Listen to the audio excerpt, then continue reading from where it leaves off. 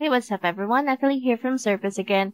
Welcome back to our channel, and for those of you who are here for the first time, then I just want to give you a quick intro about what we do here in the Serpstat channel. So basically, we do reviews slash tutorials slash overviews of different SEO tools that are available in the market. And for this specific series, we'll be talking about Serpstat. So everything Serpstat, all of their tools, all of the features that will be included once you have an account or have signed up for a subscription with them. So that's basically what we do here especially for this specific series. Right now we'll be still discussing everything that is under the AI content tools. So that one would be the plagiarism checker. So if you want to, of course, have a look at all of the videos that we have created for Serpstat, then definitely do so by clicking on the playlist, which I will be leaving a link for on the description box down below.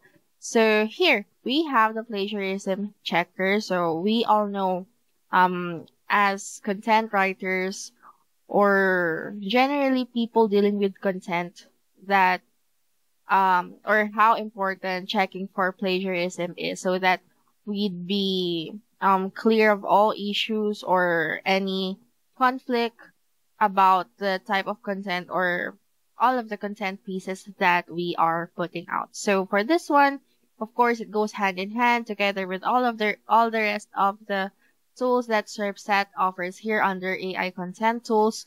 So for plagiarism, of course, what it does is it examines your text for duplicate content and shows the level of its plagiarism. So the ultimate goal here is that your written article should be as original as possible.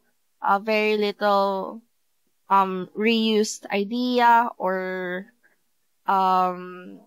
phrases that can be found elsewhere online. So that is one thing that is the essence of a plagiarism checker. So here you have to take note that per request you'll be charged 500 credits of tools module for request in English, and one request for other languages would correspond to 750 credits.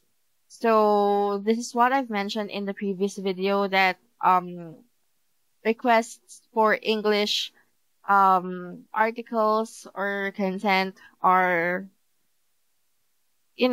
charged less than those of other languages, which is very understandable, of course, with how diverse different languages are. So that's very, very understandable. So here, all you need to do is to just look up your Serpstat API token, which you can find on your profile by clicking here, or of course here, and then you can also set that token up and then input that in this text box here so that you can get started on your request rather. So that's it for plagiarism checker.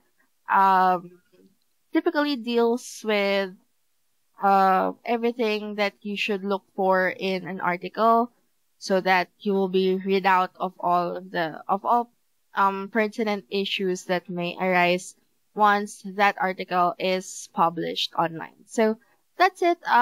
We're gonna be talking about the last one on the next video that we'll be doing. So please stay tuned in, as we will be uploading that one shortly as well. So thank you guys so much for watching. See you on the next one.